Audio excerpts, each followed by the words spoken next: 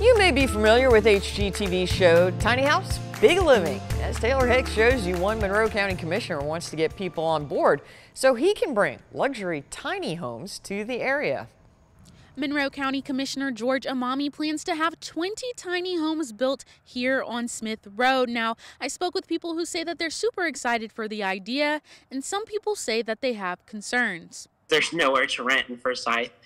Which is why Forsyth native Joelle Harbin purchased a tiny home. I happened to come across this house and was able to afford to buy it and figure all the logistics out for that. So it was really kind of a lifesaver for me. Harbin says his tiny home was the more affordable option, but in Monroe County, none of them are available to rent out. Monroe County has a terrible deficiency of rental property. This is why County Commissioner George Amami would like to have 20 luxury tiny homes built on Smith Road, available for people to rent.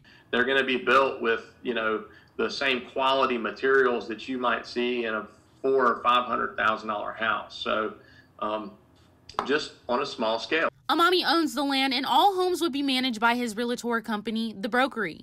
He says the company will be in charge of the house upkeep and maintenance. It'd be really cool to create a community where people that are into the tiny home thing could, live together and kind of enjoy one another's company.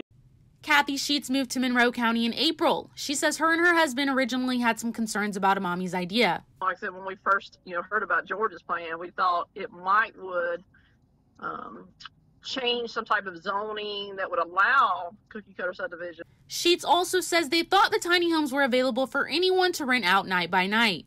Since Amami owns the land that the tiny homes will be built on, this will be residential zoning and not a subdivision.